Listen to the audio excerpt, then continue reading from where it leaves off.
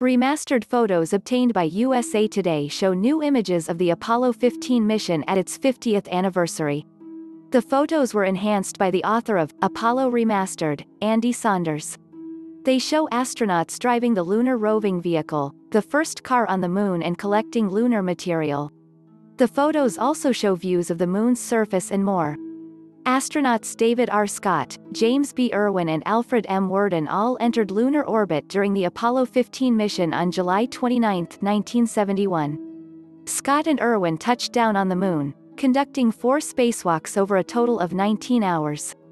They also collected 170 pounds of rock and soil samples, as Worden conducted observations and photography from orbit, according to NASA.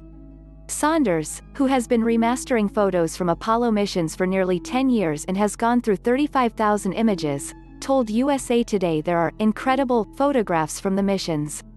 However, many haven't been seen, because the quality wasn't there. But with digital enhancement, suddenly now we can see things that we couldn't see before, and they're amazing images, he said. The events have just become more incredible as time goes, he added. To achieve this today would be incredible, but to do it 50 years ago is just wow. Check out these remastered images from the Apollo 15 mission.